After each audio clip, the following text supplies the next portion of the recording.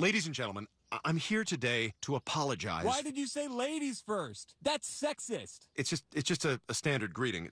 Let me start over. Gentlemen and ladies. Ooh, says the man. Okay, sorry.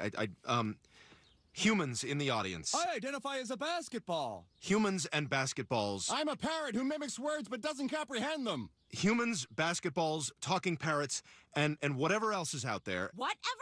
It's whoever. Actually, it's whomever. No one likes you, Mary.